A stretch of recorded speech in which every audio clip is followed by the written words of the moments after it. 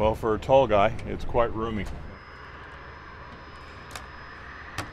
There's a lot of things special and different about the airplane. We built it around 83 cubic feet of empty space, designed for customers to be able to decide what they want to go into it.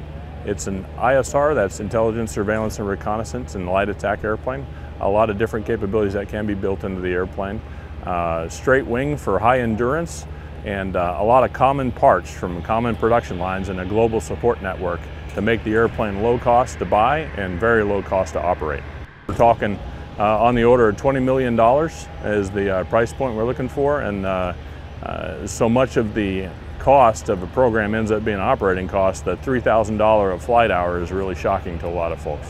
Whether it's homeland defense or maritime patrol or disaster response or long on station intelligence, surveillance, reconnaissance, or even light strike as you see on the wings, plenty of capability and flexibility to tailor to whatever mission set you need.